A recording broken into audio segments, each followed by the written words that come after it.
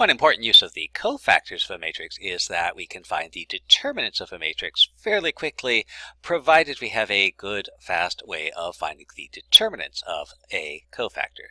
So, for example, this shows up in the following theorem, which is the adjoint method. If I want to find the inverse of an invertible matrix, A, then that inverse can be found as follows. I can multiply 1 over the determinant of A times the transpose of some new matrix. And well, where is this new matrix coming from? Well, this new matrix M is going to have entries that consist of the cofactors of each entry in my matrix A. And a concise way of expressing this is we can say that the inverse is the transpose of the matrix of cofactors scaled by the determinant. And this gives us a method of calculating inverses directly, although it's limited by the requirement that we find this matrix of cofactors. So, for example, let's say I want to find the inverse of a 3 by 3 matrix. So first off, I do want to check to make sure that the matrix is actually invertible, so I need to find the determinant, which we're going to need in any case. So here's my matrix, and I kind of like this third column because it has a couple of zeros in it. So when I find the determinant by expanding along that third column, 2 of the terms in the expansion are going to be zeroed out. So here's my expansion.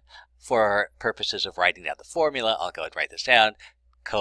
Term 0 times the corresponding cofactor, that's my smaller matrix 2, negative 1, 1, negative 1, and my coefficient of the cofactor, negative 1 to the power 1 plus 3. Again, you know that's going to be positive because, again, our checkerboard pattern of pluses and minuses, plus, minus, plus. This 3 will be minus, this 0 will be positive.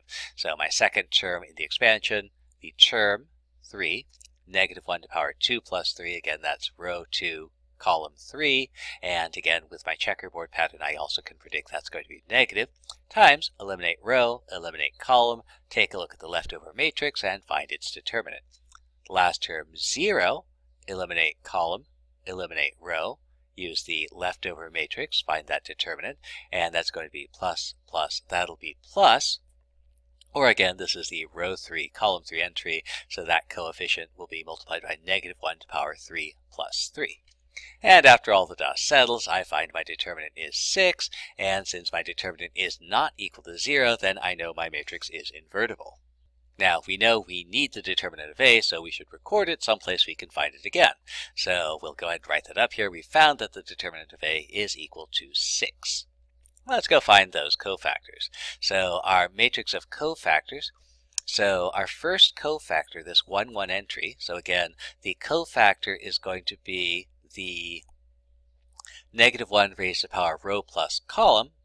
That's going to be negative 1 to the power 1 plus 1, and multiplied by the determinant of the minor. So that's going to eliminate row and column. What's left over? That's going to be our minor. And that's a 2 by 2 matrix, so after all the dust settles, we find the determinant is equal to 3. So we'll drop that in our 1, 1 entry. Note the key difference here between calculating the determinant for the matrix and calculating this matrix of cofactors.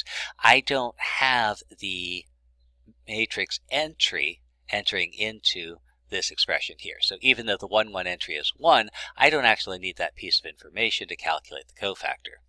All right, well, let's take a look at the next entry. That's going to be our row 1, column 2 entry. So again, that row 1, column 2 entry, negative 1 to the power 1 plus 2, eliminate row, eliminate column, my matrix 2, 3, 1, 0, find the determinant, multiply, and get the value of that cofactor, also going to be 3. Again, my next entry, my row 1, column 3 entry, that's negative 1 to the power 1 plus 3, eliminate column, eliminate row, and what's left over, 2, negative 1, 1, negative 1, find the determinant of that. After all the dust settles, I have that last entry in that first row is going to be negative 1. Next row, second row, first column entry, that's going to be negative 1 to the power 2 plus 1, eliminate column, eliminate row, what's left over, 1, 0, negative 1, 0, that's my minor, and the determinant of that I can calculate, and after all the dust settles, that's going to be 0, that'll be dropped into the 2, 1 position. Second row, second column, eliminate column, eliminate row. Matrix is going to be 1, 0, 1, 0. And my cofactor is going to be 0 once again. And second row, third column entry, negative 1 to the power 2 plus 3. Second row, third column, eliminate row. What's left over? 1, 1, 1, negative 1. There's our minor. We'll calculate the determinant and drop that into the appropriate spot. Third row, first column entry, negative 1 to the power 3 plus 1. Eliminate row, eliminate column. The minor, 1, 0, negative 1, 3. There's our minor. And find the determinant and drop it into the appropriate spot. Third row, second column, negative 1 to the power 3 plus 2. Third row, second column, eliminate row. The minor, 1, 0, 2, 3. There's our matrix. Find the determinant and find the cofactor. And finally, our third row, third column entry, negative 1 to the power 3 plus 3. Eliminate column, eliminate row. What's left over is our minor. And there's my last entry. Now, the adjoint theorem tells us that I can find the inverse by multiplying the transpose of the matrix of cofactors by 1 over the determinant. I know what the determinant is, so I can find the inverse directly. A inverse 1/6 of the matrix M transpose. So I'm going to rewrite my rows as columns and my columns as rows. So there's my first column becomes my first row. My second column, 3, 0, negative 3, becomes my second row. My third column, negative 1, 2, negative 3, becomes my third row. And there is what we believe to be our inverse. And it's always a good idea to check.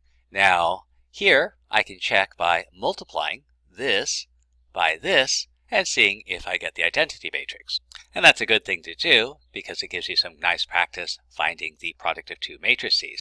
But again, just as a reminder, don't focus on the step-by-step algorithm because those are easily replaceable. So let's say I really had to find the inverse of this matrix.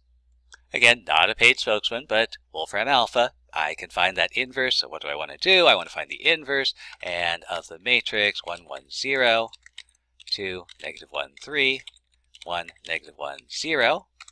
And Wolfram Alpha. Oh, Wolfram Alpha, tell me what this is. And let's see, verify. Here's something you should do anytime using technology.